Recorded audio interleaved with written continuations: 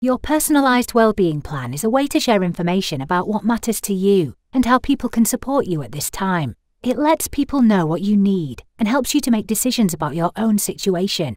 It can help you to think about your elective procedure, or if you are staying at home because of medical reasons.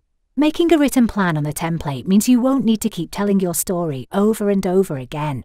You can write the plan yourself, or you can ask family or friends to help you. You can also ask your health or care workers, or even someone from a voluntary service who is helping you. The first part of your personalised wellbeing plan is general information about you, and practical information like how to contact you and if you have an unpaid carer helping you.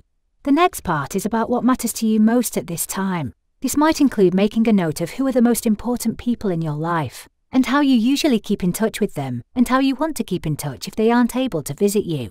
Your plan also asks you to write down important things about your routine and what you look forward to. This helps to think about keeping as many of these things in your life as possible whilst you're at home.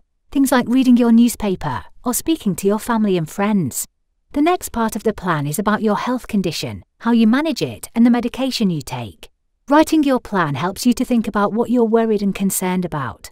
For instance, you might be worried about how to get your repeat prescription, or whether it's safe to collect your paper yourself, or go to your hospital appointment. The plan asks you to note down the most important things that can be planned for, but not a list of general things that bother you. Another part of your plan will help you to think about what needs to happen to help you to look after your own well-being right now, and to help you stay emotionally and physically safe and well. It's about what you can do for yourself and what others can do to help you too. It might include speaking to your pharmacist to arrange for them to continue to deliver your prescriptions, your doctor or carers to decide whether you are happy to go out and pick up your newspaper, or who will get your shopping if you can't. The last part of your personalised wellbeing plan helps you to know where you can get help now.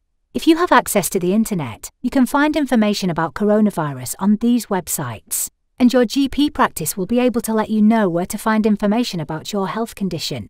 It could help you to keep up to date with the latest radio and TV news, talk to your family, read your usual newspapers.